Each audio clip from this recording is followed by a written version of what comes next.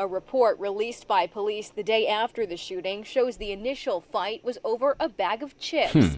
It turned physical and then ended when law enforcement. So they was trying to bully him over his bag of chips. 11-year-old fired one shot that hit both 13-year-old boys. Really? What? At Pop Warner Field? Hold on. That's a sharpshooter. That boy said one shot that hit both.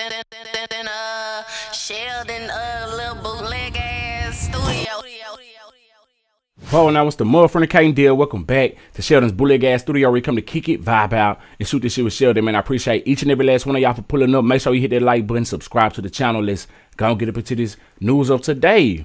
Now, an 11-year-old boy has been arrested for shooting two 13-year-old football teammates during practice over a bag of chips. Man, these kids is getting buck wild out here, man. I did a video, and I don't know if I'm going to upload it or not because the audio on it was trash. I had complications with my system.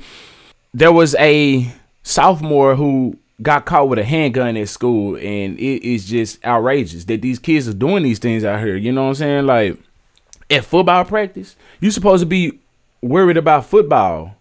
You got to have a gun with you at practice for your teammates at that. That's the cold part.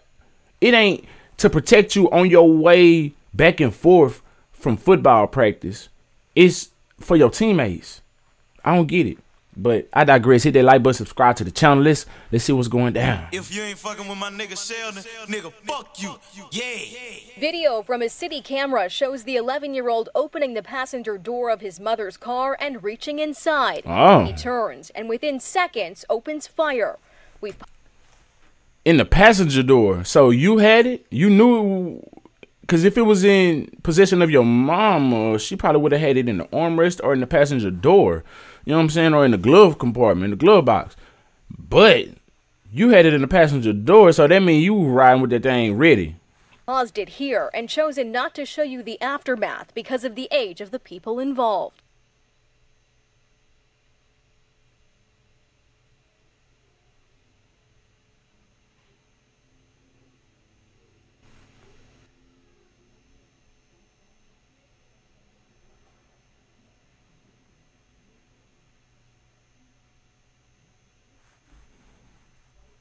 It's a sad day when an 11-year-old can gain access to a firearm. Police say the 11-year-old knew where to get the gun in a box under the passenger seat. Law enforcement says his mother was inside the car waiting for practice to end Monday night.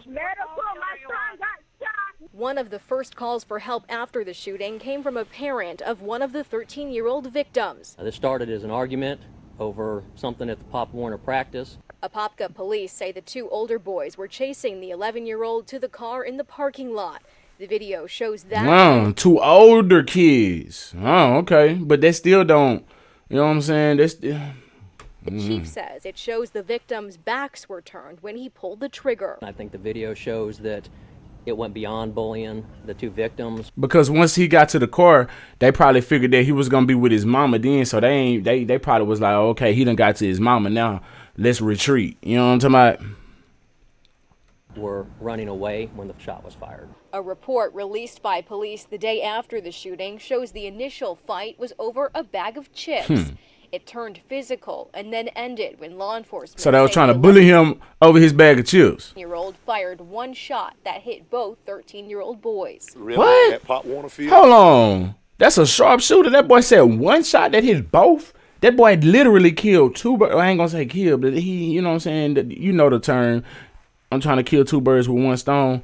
That's what happened right here, man. You know what I'm saying? No pun intended. Like, what? Old fired one shot that hit both 13-year-old boys. Really? Whoa. At Pop Warner Field? This is one of the most safest fields. Calvin Cabarrus is a former I hate to say it, but that kid's a natural. God damn. pastor for Pop Warner. Do you think it speaks to a bigger issue? It's a much bigger issue because, as you can see, over the last month, all of the violence that's taken place in our area has been with teens. Apopka Pop Warner's board released a Damn. statement saying in part they will keep parents informed as they work through this difficult time together. The chief of police says it's time for the entire community to reflect. Young juveniles, and they're getting younger every day, that have access to guns, but the more disturbing part is that they believe that that gun, that firearm, is a resolution to their problem. The 11-year-old boy because is of now what the facing an grown-ups is doing. attempted murder charge. The chief of police says it is likely his mother will face a misdemeanor charge because the gun was not secure. Sheldon, little That bootleg motherfucker 11 years old though. studio. Like shit. You see how quick he ran to the car? Do y'all think that she knew that he was gonna grab that if it was in a box under the passenger seat? Because it happened kind of quick. You know what I'm saying?